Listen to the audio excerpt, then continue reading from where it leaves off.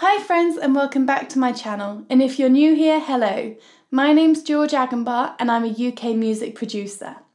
Today we're going to be talking about objective listening. The reason I wanted to make a video on this is because it's something that I've struggled with in the past and still do sometimes. As creatives, we spend hours and hours working on a project and we become emotionally invested in it. It's no longer just a piece of work that we've got to finish. So how can we be critical of something we love so much? How do we take a step back and look at the bigger picture?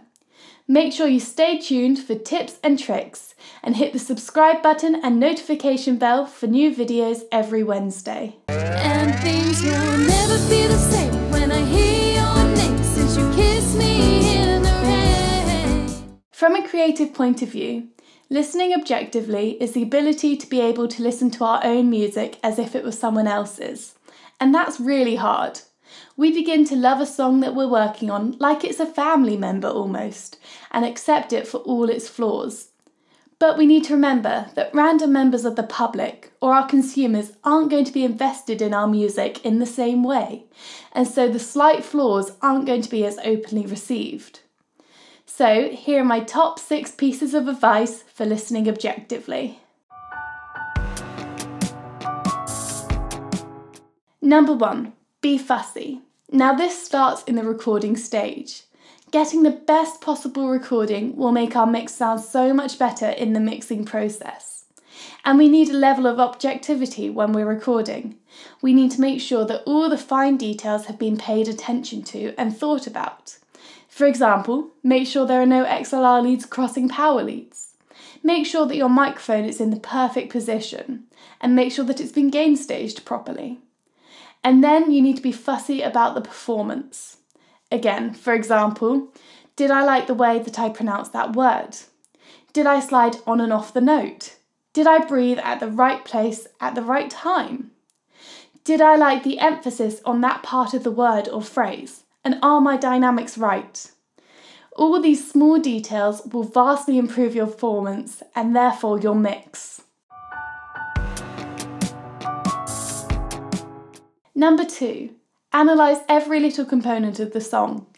By breaking a song down into its smallest elements, we can really begin to hear it properly and listen objectively. And we need to question everything we're hearing. For example, is the timing and the pitching perfect in all the instruments? Are the instruments balanced?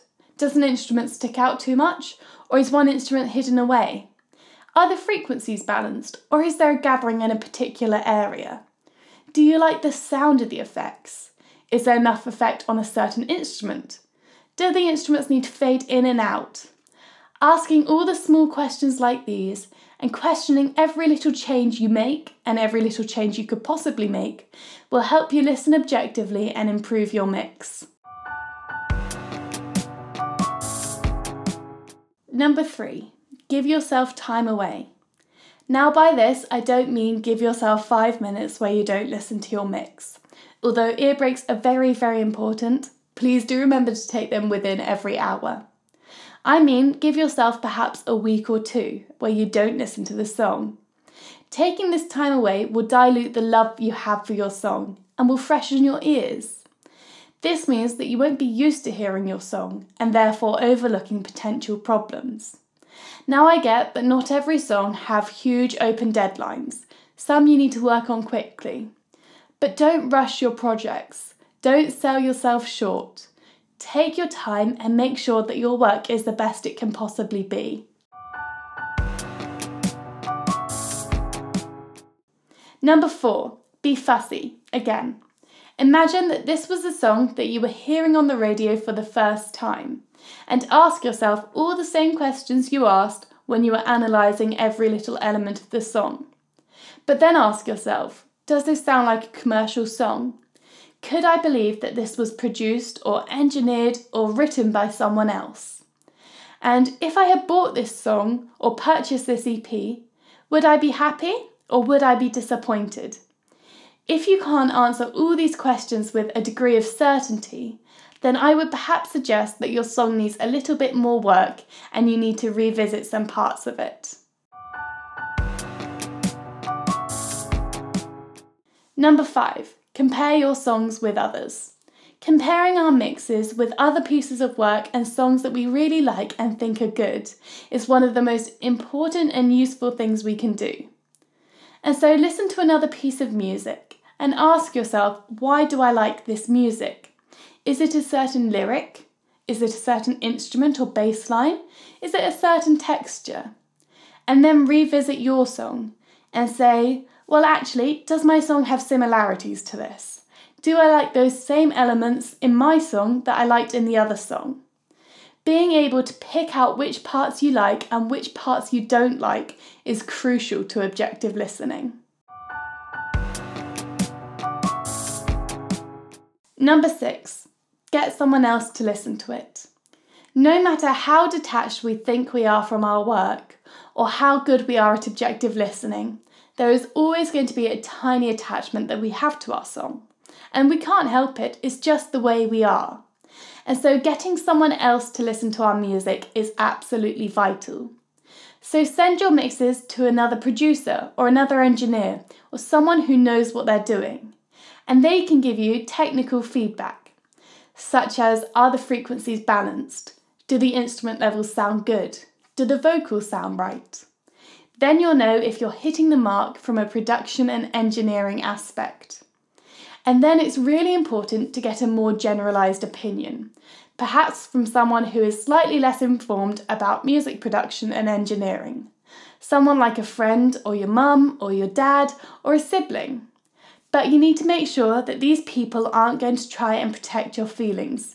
You need to make sure that they're going to be 100% honest with you.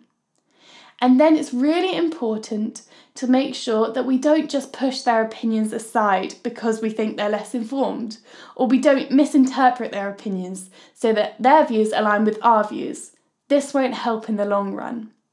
At the end of the day, they might know slightly less about the technicalities of music, but they are going to be the type of people consuming our music.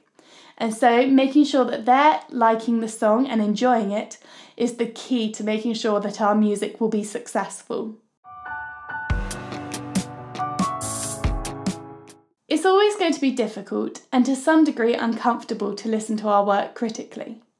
But luckily for us, objective listening is a skill. It's something that can be developed and built upon, and it will get easier the more you practice it. But we also need to ensure that we don't go the complete other way and become overly critical of our work. We'll just never get anything finished. I hope that these tips and tricks have helped you. Thank you so much for watching my video. I hope you found it useful and interesting. Make sure you let me know what you think down in the comments below and if there are any other videos you'd like to see in the future.